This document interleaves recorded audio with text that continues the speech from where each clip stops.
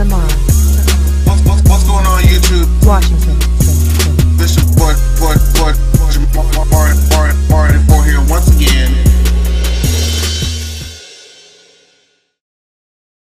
What's going on YouTube? This is your boy Marty for here once again. I'm gonna tell y'all like this. I'm gonna do this entire review with my bonnet on. It's 7 o'clock. I know it's 7 o'clock. It's 7 o'clock a.m. Okay. Why am I doing this at 7 o'clock a.m.? Better late than never. So I just watched the episode, actually. And as soon as I cut this camera off, I'm going to sleep. So I decided to get halfway there. But this episode, it really was, and has been really since the season started, the Judi show. I was kind of hoping it wouldn't be the Judi show, because it was the Judi show pretty much all through season 7 and the first half of All-Star Battle 1 that I actually watched. So yeah, So anyway, we're gonna proceed with the Judi show. So it starts off with Judi, 4 o'clock in the morning, sitting around, I think that was the grill or the outside kitchen or whatever they call that, talking to appliances, talking to refrigerators, talking to the oven, talking to the toaster, talking to all these sort of inanimate objects, okay? And it's just the same thing we've seen before. We're no longer shocked. We're no longer really surprised to see Judi talking to plants, rocks, and berries. It's no longer a thing, so. Anyway, so the life coach decides to come back, Laura the life coach.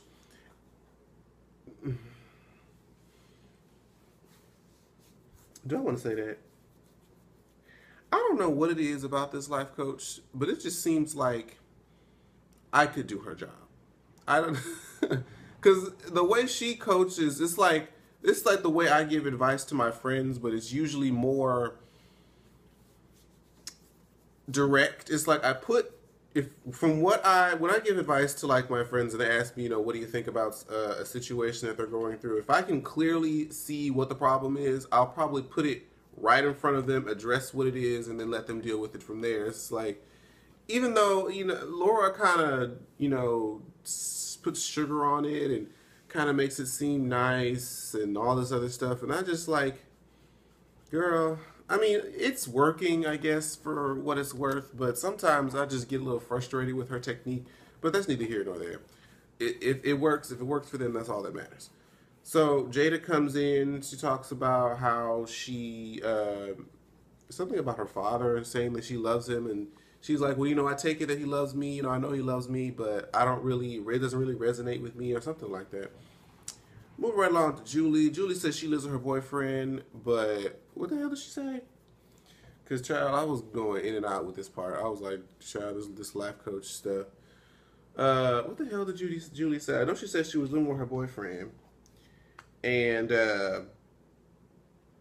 something about, she always puts up a wall. And, when she's done with somebody, she's done. She wants to work on second chances. Okay, cool. And here comes Judi going crazy ass. And she asked him, do you think you're crazy? And she was like, I don't dislike Judi, but I agree. Later on, Natalie made a comment like, this whole act of being this thing, I mean, it may not even be an act, but you just being this way is old. And I'm just kind of like, I don't feel it anymore. I'm just like, I don't really, child. Anywho. So she's talking about, she would start off crying. I'm like, okay, this is getting somewhere. But then she starts laughing. And then she starts to talk about how there's another personality. And then in the same breath talks about, I'm a demon. Girl, that life coach, I would have been like,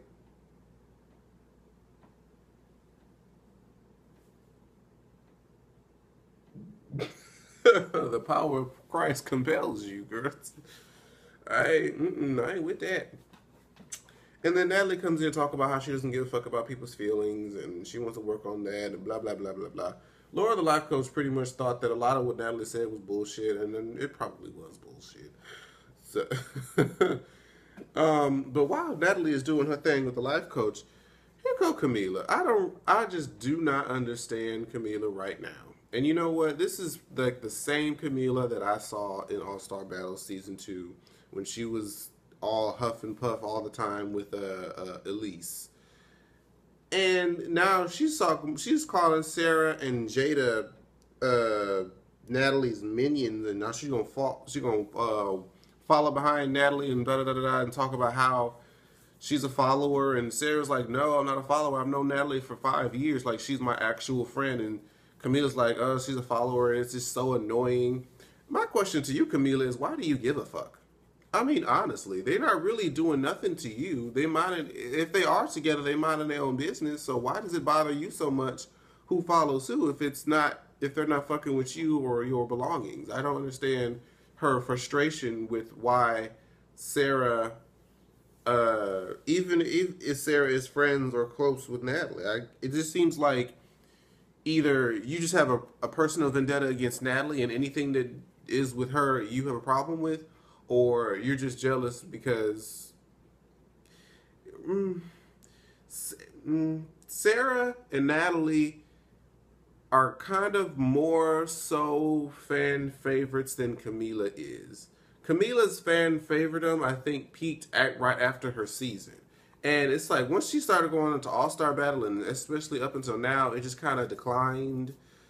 At least for me, it has. I don't know if you guys can agree, because I used to love Camila back in the day, but once she got on All-Star Battle, I just started to get more and more annoyed. And then when she came back on this, I was like, okay, maybe she gonna be, you know, the kind of person that I wanted her that she was on her season and made me like her. But yeah, lo and behold.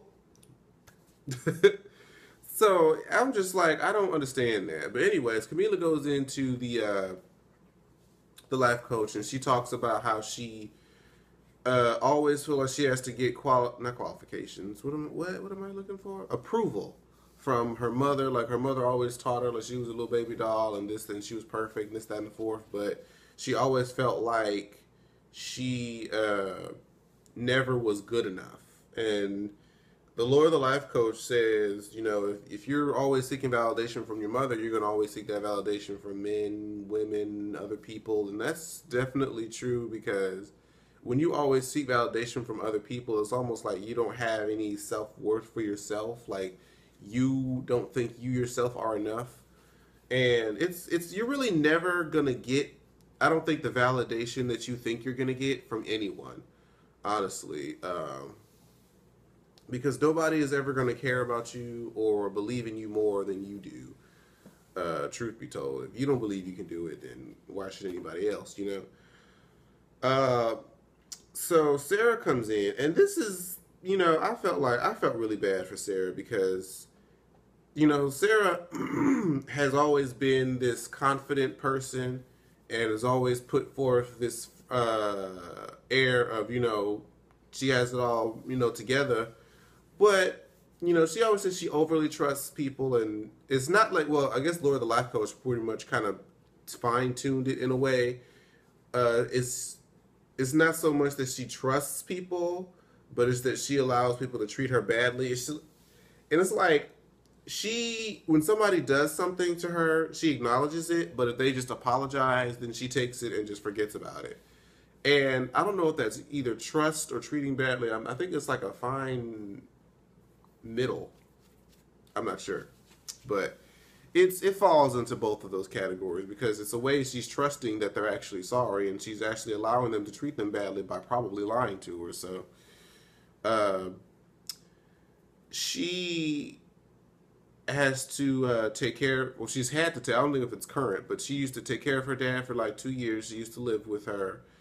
And Laura the life coach asked her, like, why is your father living with you when it should, if anything, be the other way around? And she was like, you know, he can't really keep a job. He had nowhere else to go. And she was like, okay, if you're taking care of your dad, like, who's helping taking care of you? She was like, myself. And she's like, nobody else? Like, my dog. You know, she started to get really emotional, because it's not ever you're never gonna be completely okay if you're the only one who everybody else has to lean on, but you don't have anybody, to lean on and to help take care of you.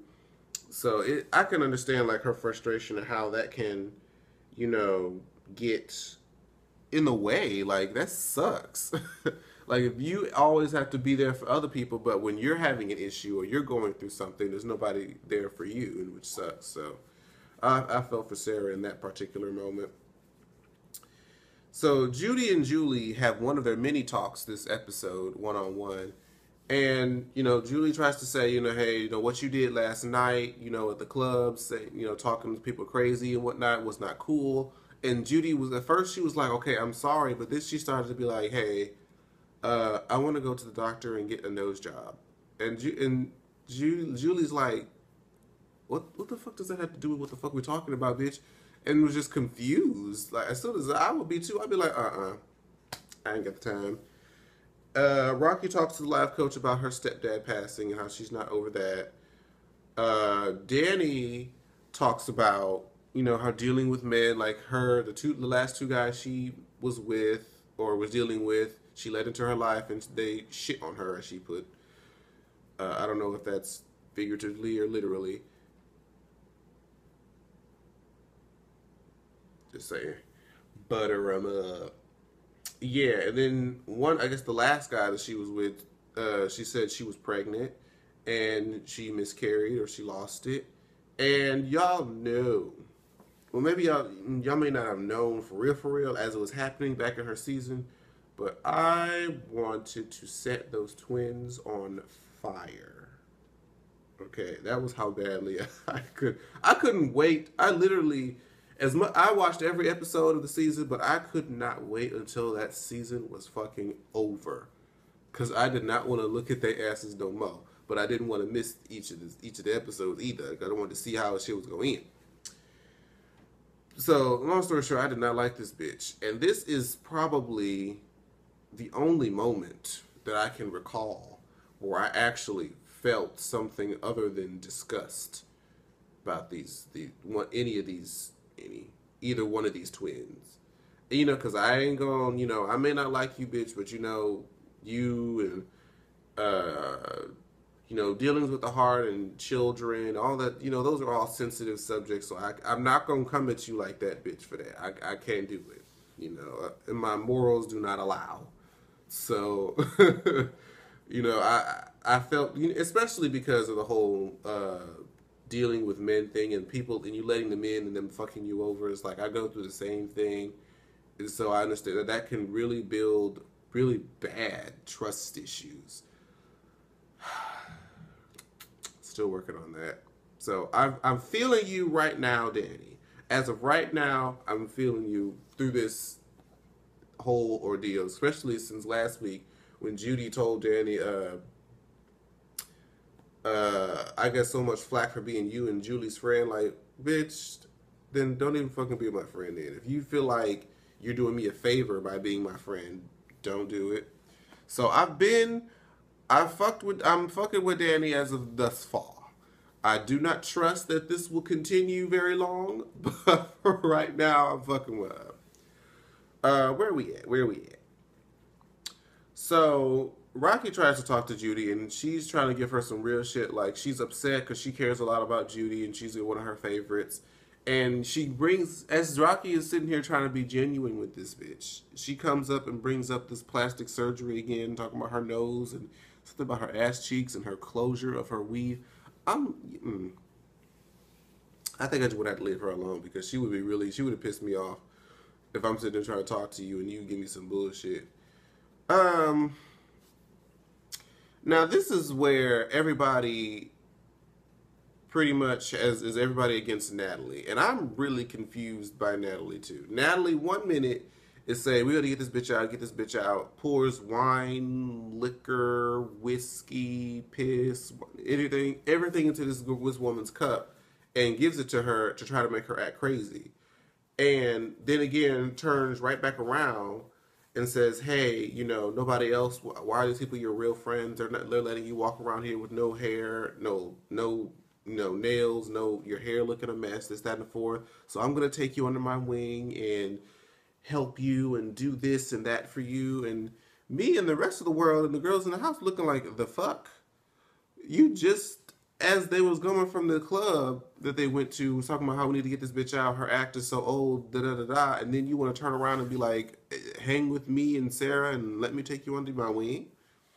I don't understand that. I really, I don't get it. And Red is bringing this information to, Julie and Danny and whatnot. And Julie's like, look, I may not fuck with Judi right now. I may not be on the best of terms. But if anybody fucks with her, I'm going to be pissed off. And that's pretty much how friendships and just relationships in general should be. Like, we're not always going to be on the best terms. We're not always going to agree. But there should be a certain level of love and respect there for if anybody else outside of our situation, even though we're going through something, if anybody else outside of that tries to fuck with you, it should be me that should come and try to come at your defense or, assist you and be help you out in some sort of way, just because I may not be happy with you right now, but that doesn't mean I don't still care about you, So that's how Julie feels towards the whole Judi situation. So they go to this whole art thing and they draw this white lady and this black dude with a small penis. And yeah, he was funny looking to me. I was thinking they was gonna get somebody a little bit more fine, but Oxygen budgets are low these days from what I hear. But anyway, we're gonna move forward. And Judi, everybody else can see pretty much what Natalie's doing. But Judi is just like, no, she's not a bad person. But Julie and I'm not even gonna group Sarah into this, only because I don't put Sarah. I don't think Sarah did kind of co-sign the whole liquor wine combo thing. Her and Jada. I don't know what that was about, but I'm trying not to really lump her in just yet. But Judi is kind of being blind and like Danny said, delusional to what Natalie is doing. Like, she's just trying to make herself probably look better by taking care of the wounded soldier, because she knows that Judi pretty much worships Natalie and wants to be close to her. And it's just a sad situation. It's honestly just a really sad situation. So Camila decides to confront Natalie about, what she's doing with Judi. And Natalie's in the confessional talking about why does everybody have a problem with what I'm doing? Like, why y'all all of a sudden give a fuck about Judi? Like, y'all was letting her walk around looking a fool and this, that, and the four. But still, you still really don't care about her, because you're sitting still talking shit, wanting her to get out the fucking house. So you don't care either. I don't know. That's why we're all confused as to why you're doing this whole act about you giving a fuck about Judi. Like, girl, I have several seats. And then Red, of course, confronts her. Red's been confronting everybody on some real shit this season so far. So I'm digging Red as of right now. And Red confronts her, and the security and break Red and Natalie up. And this bitch says, "Talk to my motherfucking fat rolls," and rolled up her shirt. I was like, Lord. There was a lot going on back there, girl. But yes, that's pretty much how the episode... Wait, no, it's not. No, it's not. The episode ended when Natalie was on the phone talking to her husband. And she was telling him about, I guess, what was going on in the house, and, her and Judi and whatever and whatnot. And here comes Red. And whatever, I guess, I forget what it was that Natalie said, but Red was like, that's a motherfucking lie. And she just sat in the room and she said, if you tell another lie, I'm hanging up the phone. And, Natalie was like, I'd like to kindly ask you to leave out into the other room. And Red was like,